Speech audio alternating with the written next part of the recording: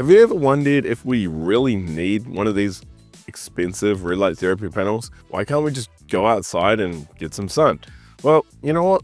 I thought that as well. So what I've done is I've taken my spectrometer in the middle of summer and I've gone out in the middle of the day to try and determine how much therapeutic red light therapy there is coming from our sun.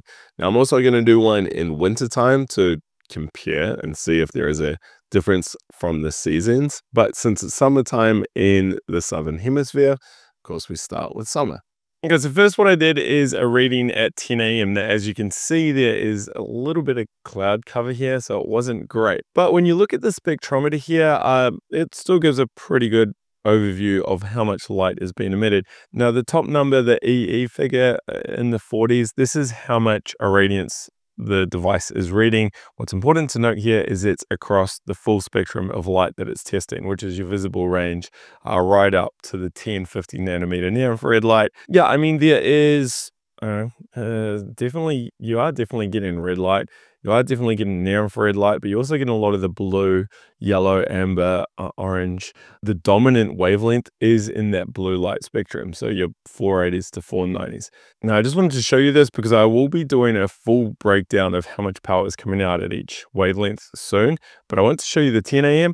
Now, I'm going to look at the midday. Remember, this was the longest day of the summer season here in New Zealand, so let's look at midday now. Okay, so unfortunately, as you see, there is still a lot of cloud cover, which was quite frustrating. What's interesting here is there's a lot more blue light and a lot less green and yellow and orange relative to the previous spectrometer data. Still though, of course, you're getting the reds and the near infrareds. But I really wanted to get a good clear reading on a clear summer's day here in New Zealand. So I decided to wait. And of course, that day was a write-off. And then so it was the next day and the next day. And then it was Christmas. And then it rained. And yeah, we didn't have the best mid-December. So it wasn't until mid-Jan where I was at home, had all my gear, and we finally got a clear summer's day. And it was January the 12th. Now, as you can see here, I finally got a clear blue sky, though it was only in chunks. So I ran out and took this reading. So let's look at the data for that day. Okay, so here is the spectrometer data for midday reading on a clear summer's day. Now, first up, the graph, the chart, the spectrogram, it looks pretty similar to that 10 a.m. reading.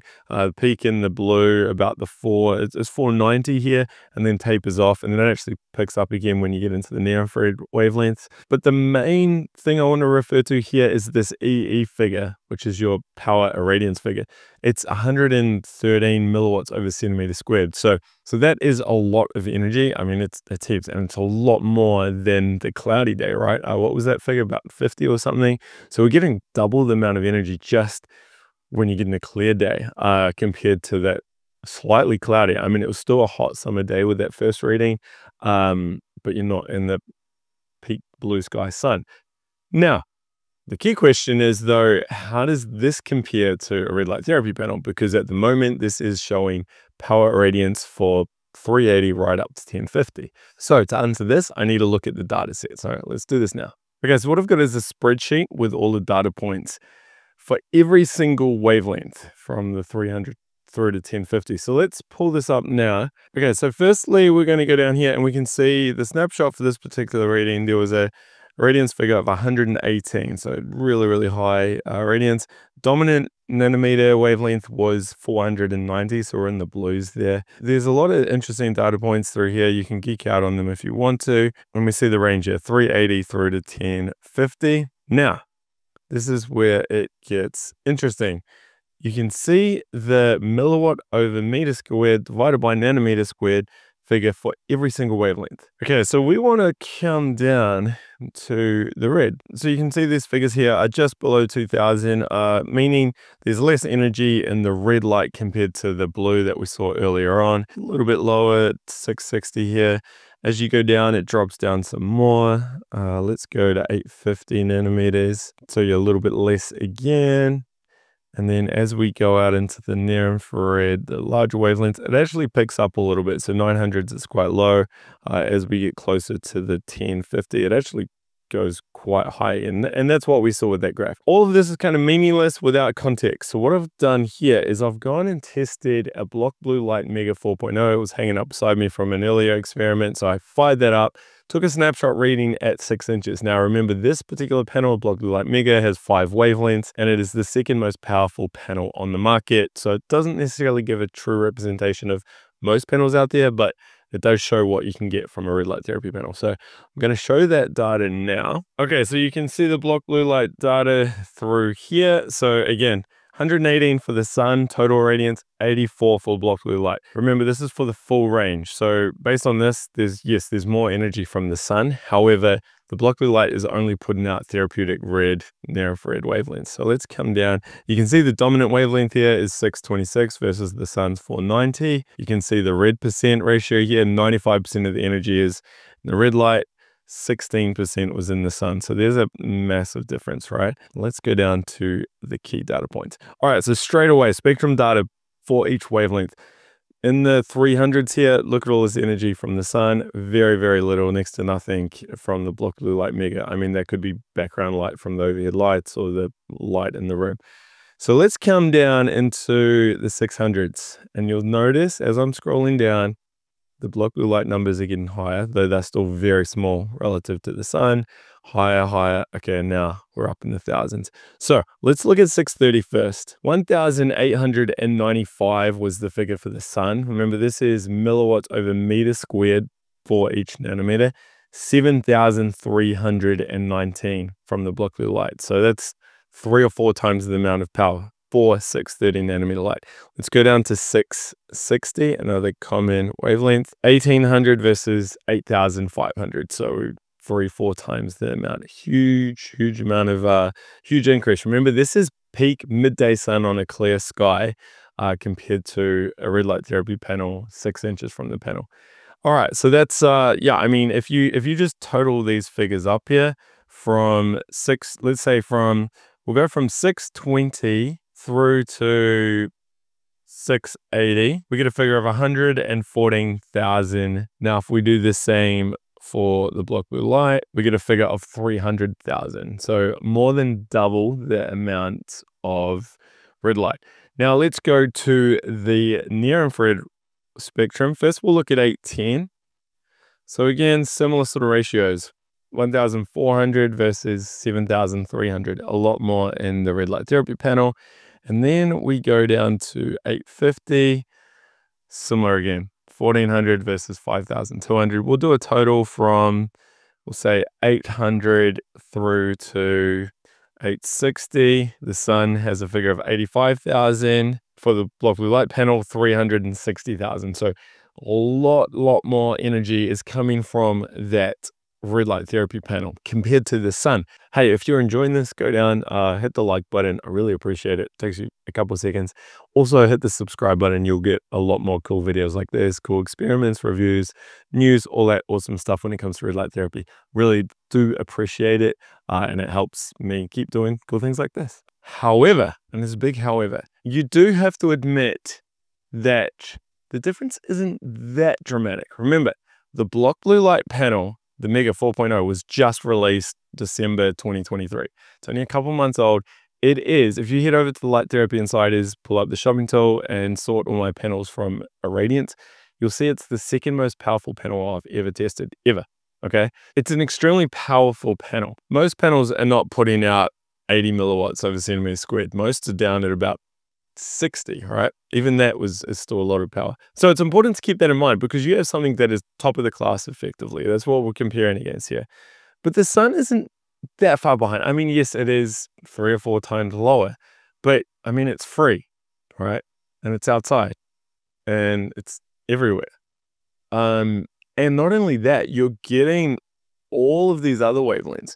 I mean, yeah, you're getting a lot of blue light, but you're going to get 680, 690, 700, 710. Let's pull up the 700s. There isn't that much research around the 700s. It's been quite effective from a therapeutic point of view, but let's just pull up 700 nanometers here. So the sun is putting out 1,630, the Mega 79. I mean, effectively, you're not getting any 700 light, but you are with the sun. Okay, let's go. Let's pull up another one. Let's pull up 950, 960 that's being used before. 960, here we go. 1000 milliwatts over meter squared versus 25 in the red light therapy panel. But to be honest, I'm quite surprised. The key takeaway here is if you're wanting to get into red light therapy, but you can't afford these panels, but you want the benefits of red light, and you live in a climate where you get sun exposure, which is most places, just go outside. Of course, this is for just general wellness, right? Now, if you're looking at, I don't know, wound healing, deep tissue, something to do with the brain, for instance, you're targeting your red light lasers into a certain area.